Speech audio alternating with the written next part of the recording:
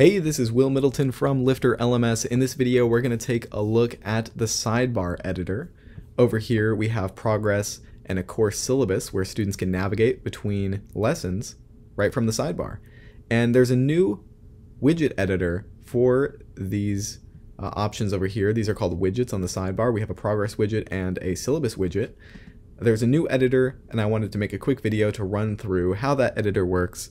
So if you wanted to add new sections over here or modify these sections, you'll know how to do that.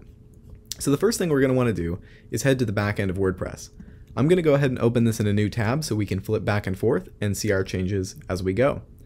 So now that I'm in the back end of WordPress, I'm going to head down to Appearance, Widgets. And if you haven't used this widget editor before, you might get a little pop-up that says, hey, welcome to the new editor. Do you want to take a tour? Feel free to take that if you want to check out the tour they offer.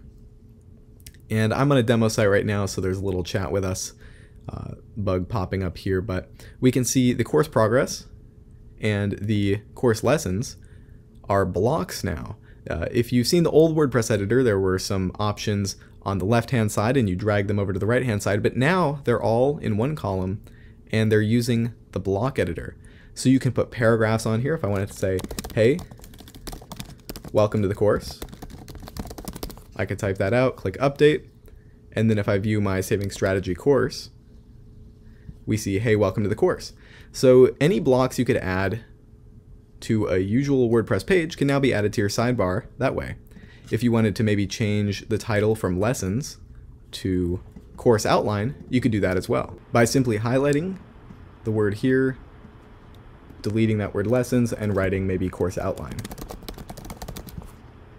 Let me go ahead and click update in the upper right hand corner, reload my page, and there we go, course outline. So that's a quick tour of how the new widget editor works. We see we've been working on this course sidebar, which is going to appear on all of your course pages, but there's also a lesson sidebar that's going to appear on your lesson pages. So if you change something like course outline on your course sidebar, then you go to your lesson sidebar, it's still going to say lessons, so you're going to want to make sure you head to that lesson sidebar and modify the word here as well. Course outline. Go ahead and click update, reload the page, there we go. So those are two different sidebars, but in my course site here, they look basically the same. There are some other sidebars on the website, including a main sidebar, some footer options, and these will all use those same blocks as well, and that's going to be dependent mostly on your theme as to what other options are available here, but for LifterLMS we're mainly going to focus on the course and lesson sidebar. Any blocks you could add can be added into the sidebar. So that's about it for this video. My name is Will Middleton from LifterLMS. Feel free to let us know in the comments below if you have any questions. We'd be happy to help out, and I'll see you in the next video.